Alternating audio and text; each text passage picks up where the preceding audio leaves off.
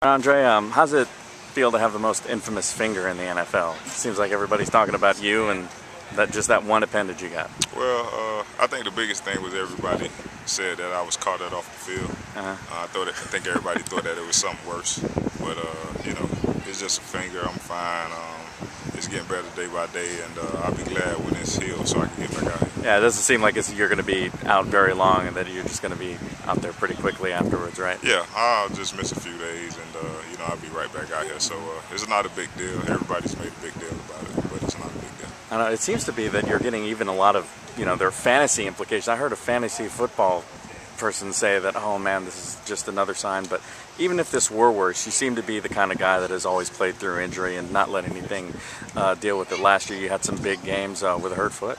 Well, I don't really get caught up into the fantasy football and all that stuff. I just do what I have to do to help the team win games. And if I played on a bum ankle last year, a finger's not gonna keep me out. So